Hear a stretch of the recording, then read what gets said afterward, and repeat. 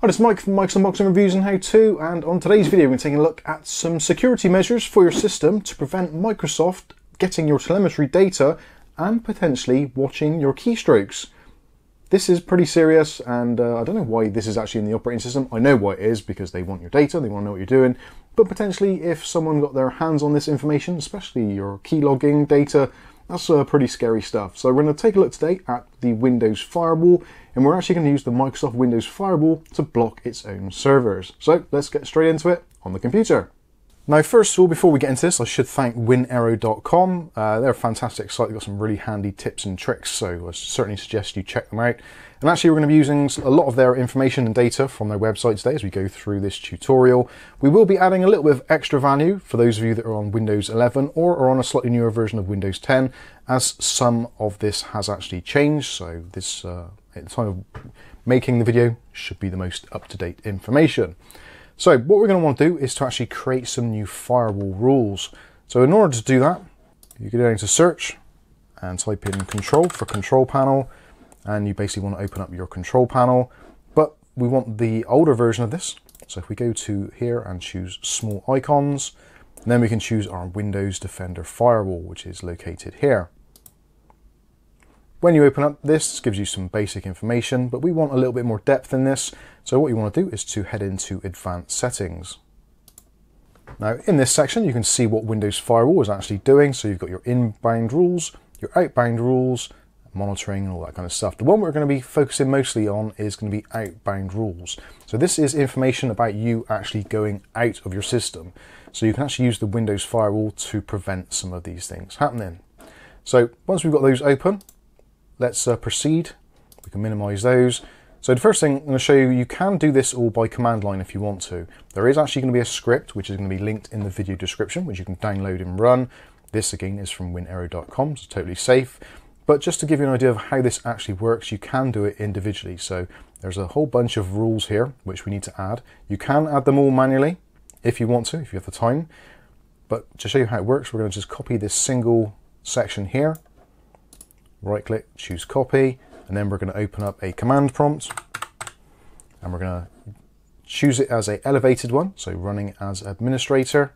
You will get the user account control come up, so click on yes, and essentially all you want to do is do Control V or paste, and you can paste that in there. So basically you're running a net sh command for the firewall, telling it the location, IP addresses, etc., and also the enable yes flag. So if we hit enter, we get the OK message. So that is now added that into our firewall.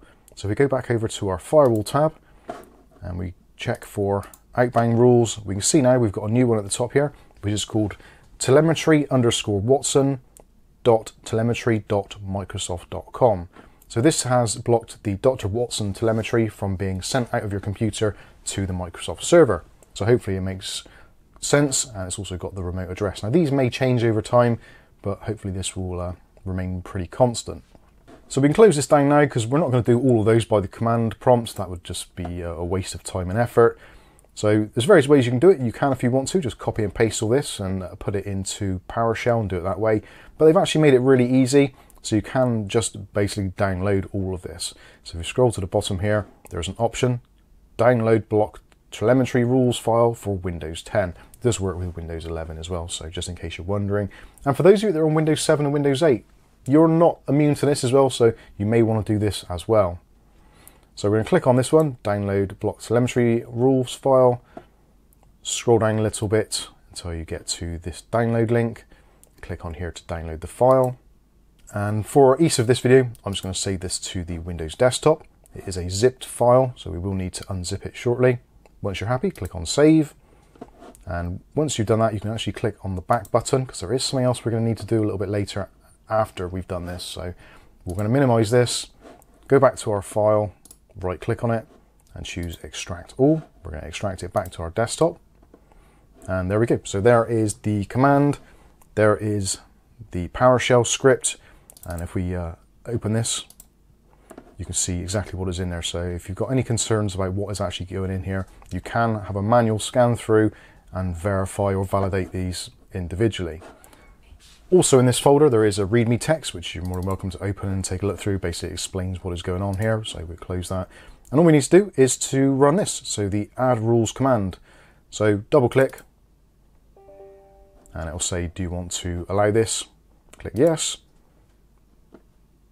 And you'll see OK lots and lots of times because it's running through all those individual entries, and you get a message there saying rules should be included in the firewall. Press any key to continue. When you press any key, this window will close, as you can see there. So now we can head back over to the firewall rules section. And if we refresh that, we've now got all of these things in here, mostly Microsoft and things to do with Microsoft, etc. for the telemetry. So this is all well and good. We've now set up our firewall, so it's blocking outbound traffic to all these weird and wonderful addresses. So that's a whole bunch of stuff there. So as far as we're concerned at the moment, we're pretty happy that all of our outgoing telemetry data has been blocked at the source, i.e. your computer. So at this point, we can close this section down, get rid of that, and now you'd think you're pretty much safe and secure, but you're not, because there is actually still a service running in the background that Microsoft is still trying to log your keystrokes. So we're going to head over and try and fend that off straight away. Now in order to do that, just type in services, and you can get into the services app. And essentially what you want to do is to scroll down until you can find a specific section. Now on Windows 10 and Windows 11 with certain updates, part of this doesn't actually exist. So we're actually looking for a section here called the Diagnostics Tracking Service. So if you're on a slightly older version of Windows, you can find those, the Diagnostic Tracking Service. So just go into Services, scroll down through until you find it. On this particular edition of Windows, we don't have it. So you actually have to scroll and look for something else. And they've renamed it to make it a little bit harder to find. So what you want to find is this one here. So Connected User Experiences and Telemetry. This is the one. So as you can see, currently this is actually running.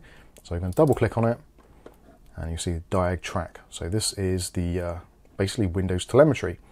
Currently it's set to automatic start, delayed start. Yours may say automatic. So stop the service by clicking that. This will take a little while. Then what you can do is use the down arrow and then choose disabled, then click on apply, click OK, and that is it. You're pretty much done. So you can close all this down and close down any other windows. I would suggest doing a quick reboot of your PC just to make sure that the services are actually stopped and also the Windows firewall is restarted to make sure that everything is nicely blocked. So there you go, pretty straightforward, not difficult to do. Again, all the links for this from the winarrow.com site will be in the video description below, so please feel free to join along with that. Again, the last bit, actually disabling the telemetry as a service, is pretty important, so I'd certainly suggest doing that. And don't forget, if you can't find it as the Diagnostic Tracking Service or Control, then do look for the other one as highlighted in the video. If you've got any comments or questions, as always, we're open to those, so let me know in the comments section below. Also, if you need a little bit more help, we do have a Discord, which is completely free to join. You're more than welcome there. And also, we will try and help you with other Windows and general computing tasks should you need them. So I think that's going to pretty much wrap this video up. Hopefully you've enjoyed it. If you have, smash the like button. If you want to see more content like this on a daily basis, then maybe consider subscribing and clicking on the chime notification, and you'll be notified of future video releases. But for now, I've been Mike. This is Mike's Unboxing Reviews and How To, and hopefully we'll catch you in the very next video. Thanks for watching.